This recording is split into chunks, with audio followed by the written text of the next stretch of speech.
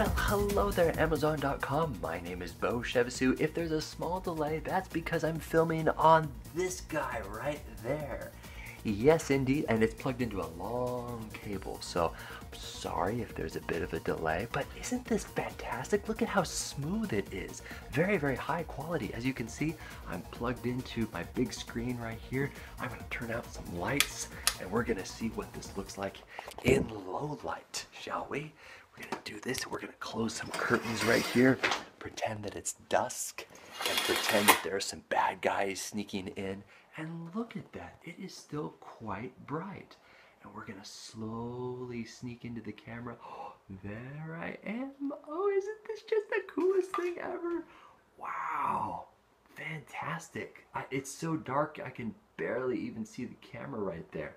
Beautiful. There's the quick little demo. Now let's move on to the actual setup and a small handful of tips, tricks, and hints that I would like to impart on you. The manual, you could throw that away. It's in English, and well, it's kind of to be expected for this price point. It doesn't make a lot of sense. So I'm hoping that this small little demonstration of this device is helpful. Now, it's not a thorough expose on every single little feature out there, because there's, let's be honest, there's a lot of features in this thing. But I would like to show you basic setting up, and also just a brief everyman tutorial of what something like this looks like. Now, first of all, very impressed with the makeup of this thing. Full metal, very, very tough, very easy to mount, comes with all the mounting hardware, and with these two little cables right here, plug right into, I'll show you where all the plugs go in just a moment. Also, if you were to cover this up, you could see bright, well, not bright red, but dimly lit red that basically infrared, and so it sees very, very well in low light. And I'll show you an example in just a minute of it showing in low light. So we're going to go ahead and put that down. First things first that you need to know, and I read through the manual and I just stumbled across this. I wish that they had made this more obvious, and maybe they will after I post this review. You will need a hard drive. Now this right here is is the recorder. From here, all of the cameras plug directly back into this guy. What you need to know is this little hard drive right here does not come with it. You're gonna have to buy this separately. Thankfully, I had a small little laptop Sata, S-A-T-A hard drive laying around. It's 500 gigs, and you can get it for fairly cheap. They're very cheap now on Amazon. So just keep that in mind, that when you get this, you're gonna have to open it up, and don't be all afraid of the innards and whatnot, but you will have to hook up a hard drive. I didn't know that. I'm not a security professional. I'm not a network admin. I just was like, oh, great, I have to hook up a hard drive. Now, once that is in place, you can put it back on, but just for kicks and giggles, I'm gonna leave this open, and I'm gonna actually show you how I hook this thing up. Very, very simple. Now, first of all, it comes with lots of cameras, lots of cables. Very, very impressed with it. But really, you just want to know what it looks like. And I'm actually going to be using my TV as the external monitor. So you will need a monitor of some kind. You can just get a cheap LED monitor, probably at Goodwill. Just something that you can replay and see the footage that this captures. So for my use, and just so that you can see it easily, I'm using my TV. So let's get a good close-up look of what the back of this. Now, don't be too blown away by all the cables right here. All right, excellent. So let's just pretend that you are just looking at the back of this guy. First of all, we are going to plug in this camera. And this camera is plugged into this, which in turn is plugged in to a power outlet. And we are going to plug in the camera. Very, very intuitive, by the way. I have tested another security camera setup, and it was not easy to plug these guys in. They make it very easy with this. Then I have an HDMI cable, which I'm going to plug into the back. You could also use a VGA cable, but you know my TV also takes HDMI, so we're going to plug that in. You can also plug in internet as well, but I'm not going to go into that. That's a whole nother can of worms. Also, a small little USB port for your mouse. Yes, it does come with a mouse, but I'm using my own little gaming mouse. I love it dearly, and it's nice and comfortable. So far, we have 3 plugs in: the camera, the actual monitor, my TV that is, and the mouse. Lastly, let's plug in the power, shall we? Oh, are you excited? Here we go.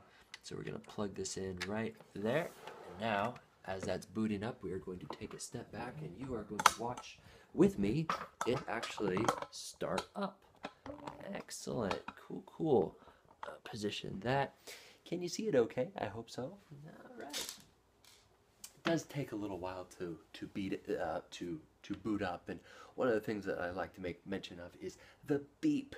When it's all done starting up, this beep is just really kind of loud and obnoxious. As a matter of fact, I actually put some tape over the little beeper inside so that it would beep less loud, but that's just me. That's just me.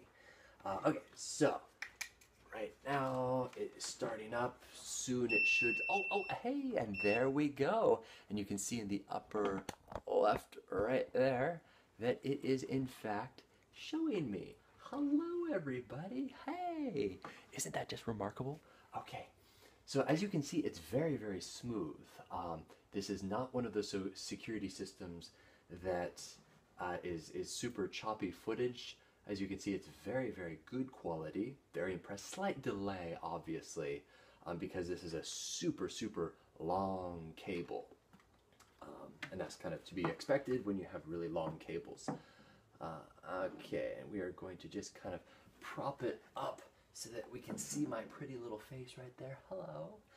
And right now, as you can see, I'm actually cycling through a tour, it's called. We're going to go into what this actually looks like when we are in the system.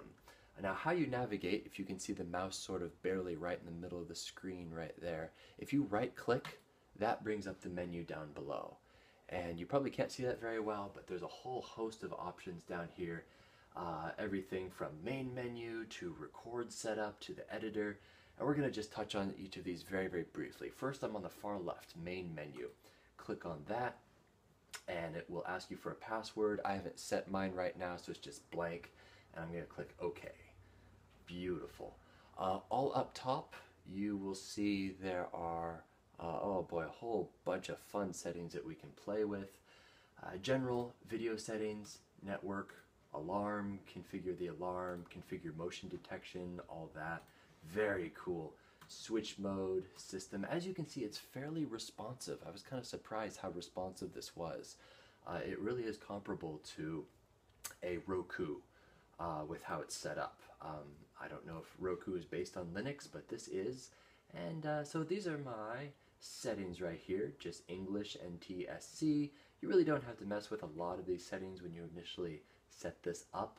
One thing to make note of, if you start this up and there's no hard drive plugged in, a little error will pop up and say, no HDD detected. And previously I said, you know, you have to buy that cheap hard drive off of Amazon and plug it in. Alright, we can go to video settings, and my frame rate is at 30, which is very smooth. That's actually the max that it can go.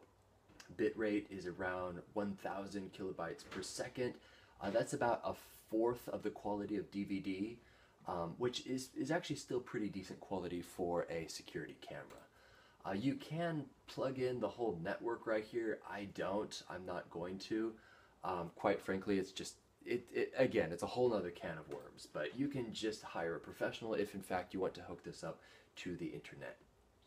Alright, I actually want to show you the playback on this, and well, first of all, we're going to go to main menu. We're going to stop this whole tour. You know how it's flashing and it keeps changing the screen? That's this tour thing down here, and we're just going to stop the tour. So easy enough. Push OK, and it should be done with the tour. Excellent. Right click, and now we're going to go down, click view 1 and camera 1. So now you can see me right here. Obviously I only have one camera set up right now. Woo! It's all dizzy. Isn't that just so cool? Oh man, I'm so impressed with this. we're gonna go down to the second one, quick playback. Play that right there. Now this took me a while to get. Hopefully this will help you tremendously. But you will notice down at the very bottom, so this is the length of time. This is progression, and it has different channels. Channel 1, 2, 3, 4. All the little lines. If you see this little blue, little green spots right here, use the scroll wheel on your mouse, and that will zoom in on this. So I'm going to click on it right on the green, and green indicates that it has actually recorded something.